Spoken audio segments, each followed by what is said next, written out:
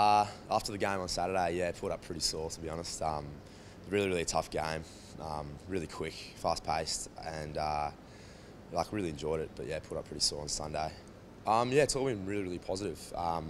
Obviously, a few things didn't go our way on Saturday, and there was a few 1%ers that we need to fix up. But everyone's pretty positive about it, and we've got a lot of positive aspects of the game that we'll work on coming into next Saturday down in Canberra. So it's going to be good.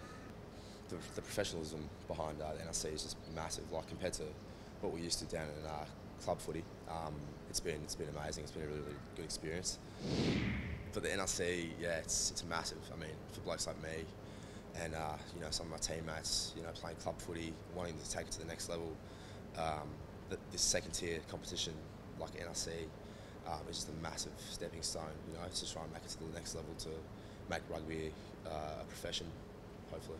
Going into the game, we knew that this team of ours had a lot of spirit about it, had a lot of, and played on a lot of ticker, or that's the way that we've been training, and that's the way we've been, I suppose, socialising and getting on, as a squad, trying to build that bond. So certainly our performance reflected that. There was a period there where we had to defend on our own line for just under 3 minutes, and eventually we won a penalty as a result of the fine defence of the players. Which, that's a reflection of the sort of team that we expect to be, I guess. And so that was one of the positives, obviously. And our scrum, we expected to be able to scrum well, and we did that.